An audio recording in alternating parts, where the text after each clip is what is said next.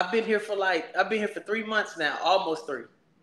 I love where I cut at right now. I'm at Power Circle Barbershop, 2702 North Florida Avenue.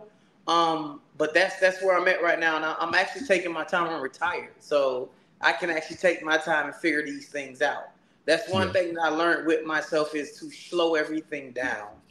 Because Yeah, before we we all start have that planning problem. things and placing things, and this is the first time in my life that I could tell you, I don't know, I don't care.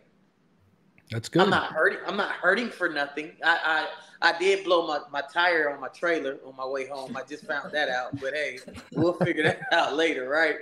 Yeah. Um, but other than that, man, I don't know. I know I'm gonna cut hair. I have a book that I have to finish.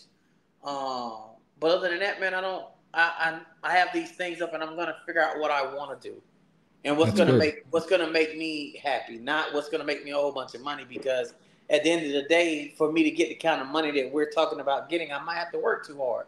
And I'm at the Yeah, point right now. I don't want to work that hard anymore. Yeah. sure. So Yeah, and Tony, we.